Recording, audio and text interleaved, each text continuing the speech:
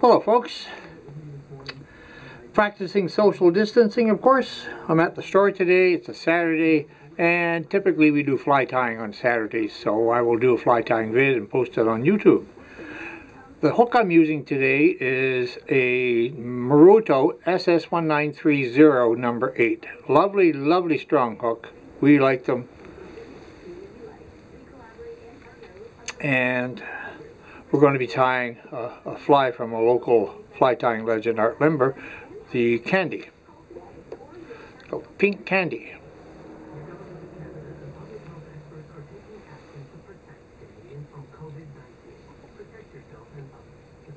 I'm going to be wrapping the hook with fluorescent pink UTC 140. The tail material is going to be a synthetic hair, a wig hair that we like. You can be using lots of different materials, but I like the diameter and density of it and the sheen. I really like the sheen on this material. We don't want to put a lot on, as you can see. I got this zoomed in pretty good so you can see all this. So basically what I've done is I've just wrapped the body with the mylar, or with the thread, and next will be the mylar. And I'm going to be using fluorescent UTC tinsel, hollow tinsel. And you can use any number. What I have on hand is medium. So we're going to wrap the body, make a body so that it looks like a fishy.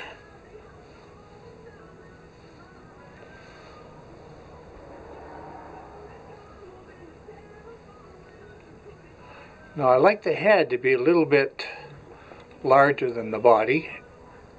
I would make it look like a torpedo, which is a fish shape.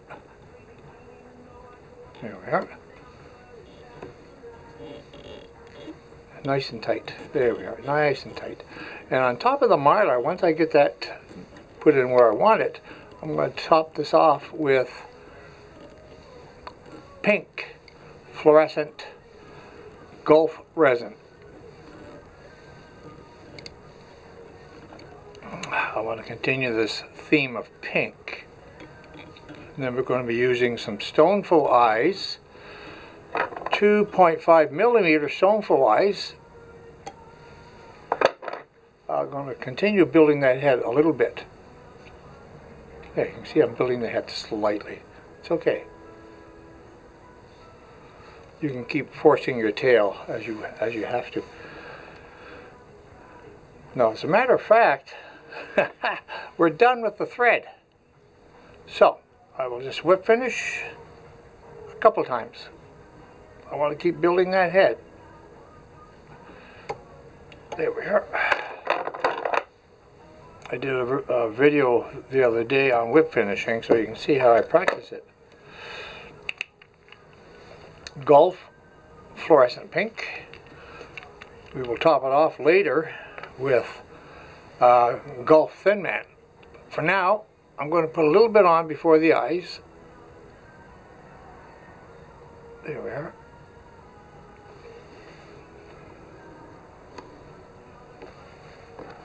That actually turned out perfect. And I'm using the new Gulff Hero 5-watt light. Whoa. Pretty crazy stuff. Yes, that quick. Now I'm going to stick on a couple of eyes. And I'm going to be using the Stoneful. I won't be using the fluorescent colors. The ones I'm going to be using the Halo lure eyes.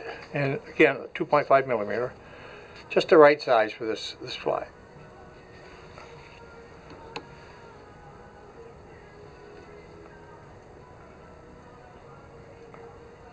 These little buggers are hard to position. But not that bad. Ooh, that's pretty sexy. Only a fly tyer would call a fly sexy.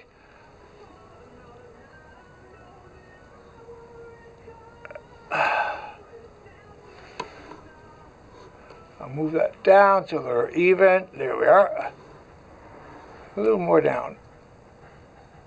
I don't want it to look like a raptor. I want it to look like a minnow pattern. There. Now, what I usually will do is I will stick a little bit of Thin Man on just to hold the eyes. There we are. Just a bit. Ticking around, and you're always going to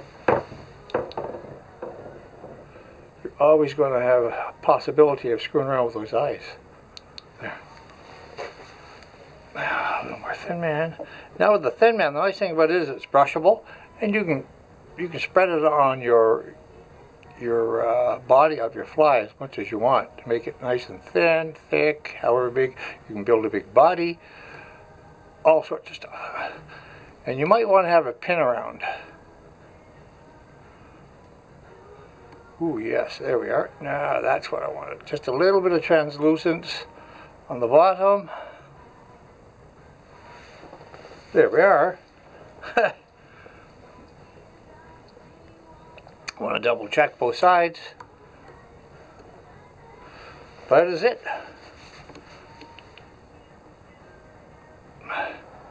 Look out, Pink Salmon and coho, here we come. Now this is fluorescent, this color, so underwater the fish are going to spot this quite quickly. And there you go, folks. Art Limber's Pink Candy.